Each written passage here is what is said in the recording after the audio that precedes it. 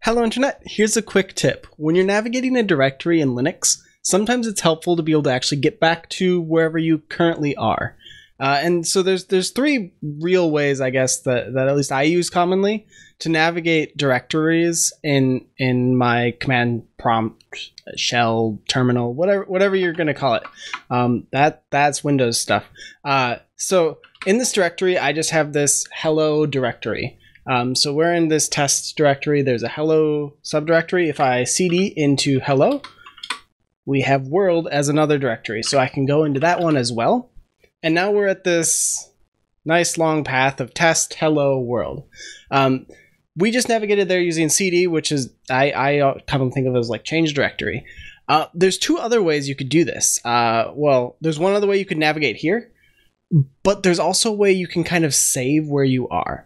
And that's the pushd and popd commands.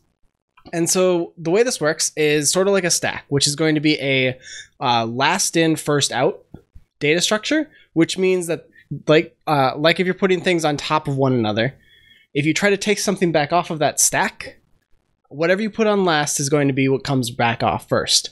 And so what we're doing here is actually using that as a way to represent where we've been inside of this path.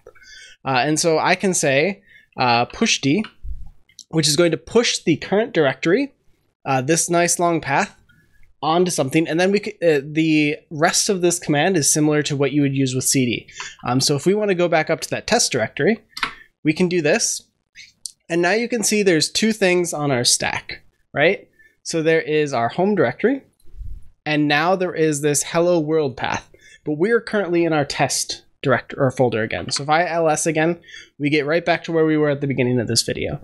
If I want to get back to wherever I was, all I need to do is pop the directory off, and this will move us one back down our stack and get us right back to where we were. And so if you're like swapping between multiple different directories, or if you just need to quickly move one place and then get back to where you were, this is a handy way to kind of save your path or save where you are, and then kind of unfold that and get back to where you were. So hopefully that's helpful. It's sort of a nice, convenient way of navigating and kind of keeping things up without running multiple terminals or doing other more complicated things with like tmux, for example.